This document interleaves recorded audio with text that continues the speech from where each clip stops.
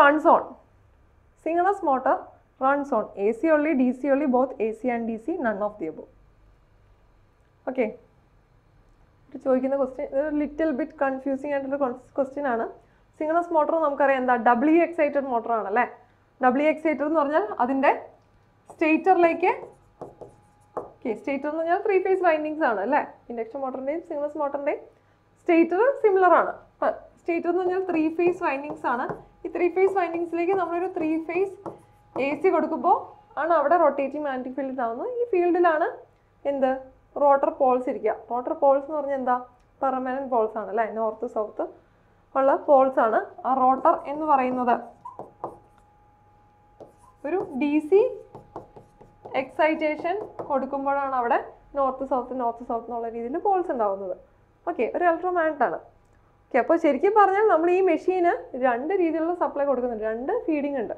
ഒരു 3 phase AC supply അതിൻ്റെ സ്റ്റേറ്ററിലും റോട്ടറിലേക്ക് ഒരു DC എക്സൈറ്റേഷനും. ഓക്കെ, അപ്പോൾ 2 സപ്ലൈ ഉണ്ട്. പക്ഷേ ഈ ക്വസ്റ്റ്യൻ ഈ എക്സാമിന് ഈ കറസ്പോണ്ടിങ് എക്സാമിന് വന്നപ്പോൾ അവർ കൊടുത്തിരുന്ന ആൻസർ AC only എന്നാണ്. A synchronous motor runs on AC only എന്നുള്ളതാണ് ആൻസർ കൊടുത്തിരുന്നത്. പക്ഷെ കറക്റ്റായിട്ട് പറയുകയാണെങ്കിൽ സിംഗ്രണസ് മോട്ടർ എന്ന് പറയുന്നത് സ്റ്റേറ്ററിൽ AC supply, റോട്ടറിൽ DC supply, DC എക്സൈറ്റേഷനുമാണ് കൊടുക്കുന്നത്. Okay okay the next question.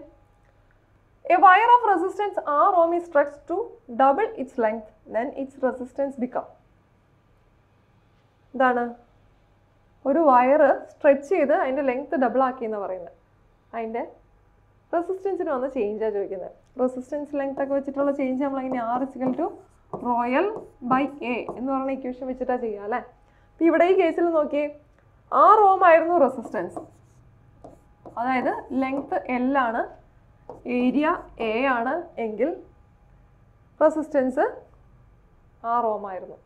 അങ്ങനെയാണെങ്കിൽ ഇത് സ്ട്രെച്ച് ചെയ്ത് ലെങ്ത്ത്, ഇത് ഫസ്റ്റ് കേസ്. അപ്പോൾ സെക്കൻഡ് കേസ് എന്ന് പറഞ്ഞാൽ ഇത് സ്ട്രെച്ച് ചെയ്ത് ഇതിൻ്റെ ലെങ്ത്ത് ഡബിളാക്കി, 2 times ലെങ്ത് ആക്കി.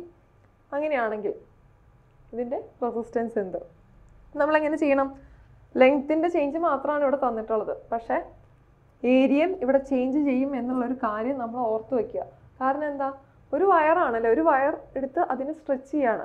അത് സ്ട്രെച്ച് ചെയ്യുന്നത് കൊണ്ട് ലെങ്ത്ത് കൂട്ടിക്കഴിഞ്ഞാൽ സ്വാഭാവികമായിട്ടും അതിൻ്റെ ഏരിയ കുറഞ്ഞിട്ടുണ്ടാവും അല്ലേ. അല്ലെങ്കിൽ നമുക്കറിയാം വോളിയം എന്ന് പറയുന്നത് കോൺസ്റ്റൻ്റ് ആണ്. വോളിയം എന്ന് പറഞ്ഞാൽ ഏരിയ ഇൻറ്റു ലെങ്ത് ആണ്. ഏരിയ ഇൻറ്റു ലെങ്ത് ആണ്. ലെങ്ത്ത് കൂടിക്കഴിഞ്ഞാൽ ഏരിയ കുറയണം, എന്നാലേ വോളിയം കോൺസ്റ്റൻ്റ് ആയിട്ട് നിൽക്കുള്ളൂ. അപ്പോൾ ഇവിടെ 2 times ലെങ്ത്ത് കൂടിയിട്ടുണ്ടെങ്കിൽ നമുക്ക് പറയാം ഏരിയ 2 times അല്ലെങ്കിൽ അതിൻ്റെ പാതിയായിട്ടുണ്ട്. വോളിയം കോൺസ്റ്റൻ്റ് ആയിട്ട് നിൽക്കണമെങ്കിൽ, ലെങ്ത് ഇൻറ്റു ഏരിയ കോൺസ്റ്റൻ്റ് ആണ് നിൽക്കണമെങ്കിൽ എന്ത് ചെയ്യണം? ലെങ്ത്ത് 12 ആയിട്ടുണ്ടെങ്കിൽ A/2 ആകണം. അപ്പോൾ അങ്ങനെയാണെങ്കിൽ ഈ കേസിൽ റെസിസ്റ്റൻസ് എന്താണ് എന്ന് കണ്ടുപിടിക്കുക. R2 = ρ ഇൻറ്റു ലെങ്ത് എത്രയായി? 2 times L ആയി. ദെൻ ഏരിയ A/2 ആയി. അല്ലെങ്കിൽ 2 കൂടി മുകളിലേക്ക് വന്നു കഴിഞ്ഞാൽ 4 times ρl/A അല്ലെങ്കിൽ 4 times ആദ്യത്തെ റെസിസ്റ്റൻസ് R1. ഇത് 4 times R1 എന്ന് വരും. 4 times R1 പ്രീവിയസ് റെസിസ്റ്റൻസിൻ്റെ 4 times ആയിട്ട് മാറിയിട്ടുണ്ട് നിലവിലത്തെ റെസിസ്റ്റൻസ് എന്ന് പറയുന്നത്. ഓക്കെ, അപ്പോൾ ഇതിൻ്റെ ആൻസർ 4 times R ആണ് ആൻസർ വരിക. ഓക്കെ ആണല്ലോ. ഓക്കെ, അപ്പോൾ ഇങ്ങനത്തെ ക്വസ്റ്റ്യൻസിൽ ഈ ഏരിയ വോളിയം എന്നുള്ള ഈ കൺസെപ്റ്റ് ഒന്ന് ഓർത്തിരിക്കുക. പക്ഷേ ചില ക്വസ്റ്റ്യനിൽ ഏരിയ ഇത്രയായി, ഡബിളായി, ലെങ്ത്ത് 1/4 ആയി എന്നൊക്കെ 2 സ്പെസിഫൈ ചെയ്ത് തരുന്ന കേസിൽ എന്ത് ചെയ്യണം? അതനുസരിച്ചെടുത്ത് ചെയ്യുക. Okay, the next question. The equivalent resistance and leakage reactance of a transformer can be found out by. The transformer test കൊടുത്തിരിക്കുന്നു. Open circuit test, short circuit test, polarity test, none of the above. ഏത് test ഉപയോഗിച്ചിട്ടാണ് equivalent resistance, അതായത് R02 equivalent resistance and leakage reactance, ഇത് X02 എന്നൊക്കെ പറയുന്നത്, R01 അല്ലെങ്കിൽ X01, R02 X02 നമ്മൾ equivalent എഴുതുന്നു അങ്ങനെയാണല്ലോ. ഓക്കെ, അത് കണ്ടുപിടിക്കുന്നത് ഇതിനകത്ത് ഏത് ടെസ്റ്റ് വഴിയാണ്? ഏത് ടെസ്റ്റ് വഴിയാണ് കണ്ടുപിടിക്കുന്നത്? Short circuit test വഴിയാണല്ലേ. Open circuit ടെസ്റ്റും ഷോർട്ട് സർക്യൂട്ട് ടെസ്റ്റുമാണ് ട്രാൻസ്ഫോർമർ മെയിൻ ടെസ്റ്റുകൾ.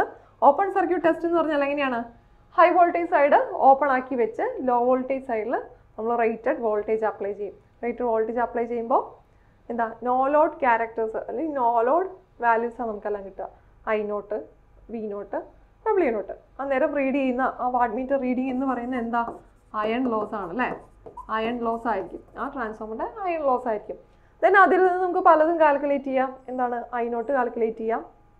അതുപോലെ IM magnetizing component of no load കറണ്ടും loss component of no load കറണ്ടും കാൽക്കുലേറ്റ് ചെയ്യും. ദെൻ RM, XM തുടങ്ങിയ വാല്യൂസ് എല്ലാം നമ്മൾ അത് വെച്ചിട്ട് കാൽക്കുലേറ്റ് ചെയ്യും.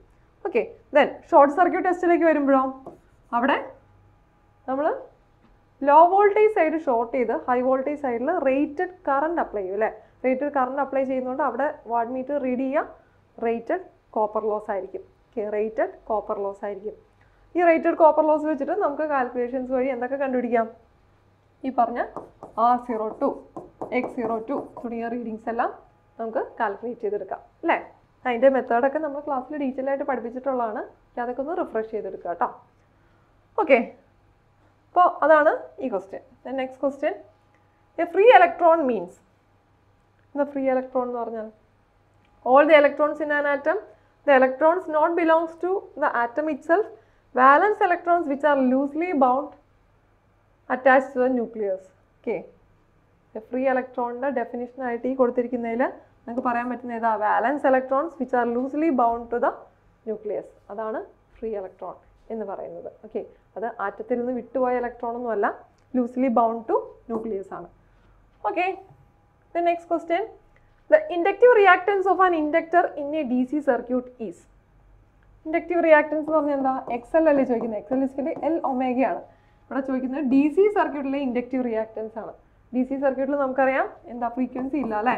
ഇത് L × ഒമേഗ എന്ന് പറഞ്ഞാൽ 2πf ആണ്. DC സർക്യൂട്ട് ആകുമ്പോൾ F = 0 ആണ്. അതായത് ഇത് 0 ആയിട്ട് മാറും. ഓക്കെ, XL = 0 ആയിട്ട് മാറും. DC സർക്യൂട്ടിൽ inductive reactance is 0. Option D ആണ് ആൻസർ വരിക. ഓക്കെ, സിമ്പിൾ ആയിട്ടുള്ള ക്വസ്റ്റ്യൻസ് ആണ്. ബേസിക് കൺസെപ്റ്റ്സ് അറിയുമ്പോൾ നമുക്കിതൊക്കെ ചെയ്യാൻ വളരെ എളുപ്പമാണ്.